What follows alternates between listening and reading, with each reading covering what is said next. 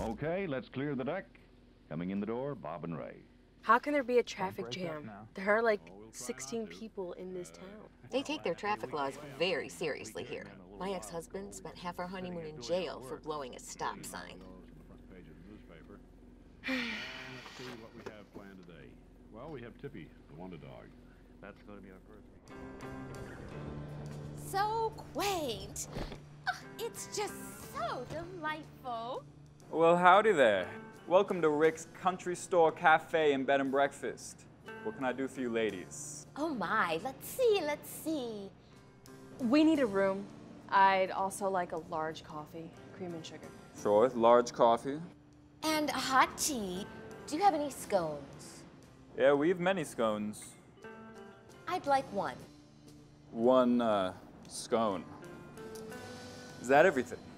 Well, truth be told, I am looking for a friend of mine. He's a jam maker. He makes this raspberry rhubarb jam that just tastes so... You say he's a friend of yours. Well, more a friend of a friend. What was your name again? I'm Trudy Fenderson. Uh-huh. Well, look, there's only 2 people who know how to make that kind of jam. And now that Daddy's gone missing, well, it's up to me, myself, and I.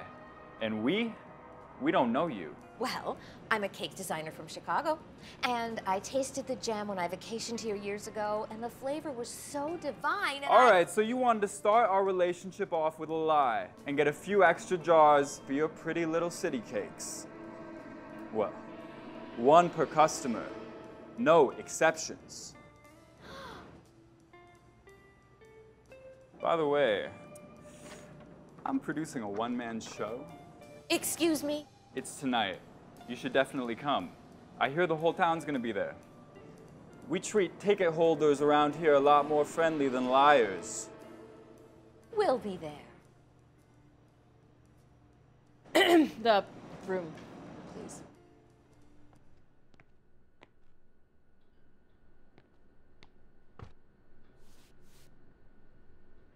One bed?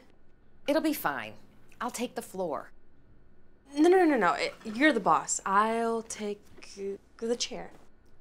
The bathroom is down the hall. Breakfast is at 6:30. And curtain is in 2 hours. I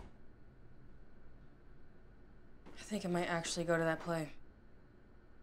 We both will.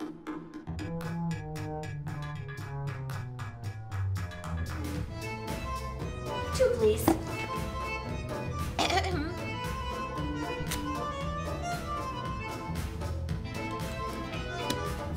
Thank you.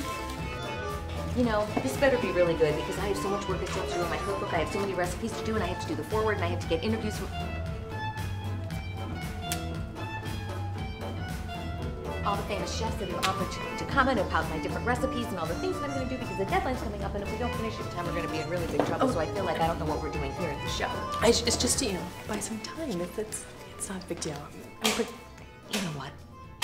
I'm going to go powder my nose. The show's about to start. I know. Bye.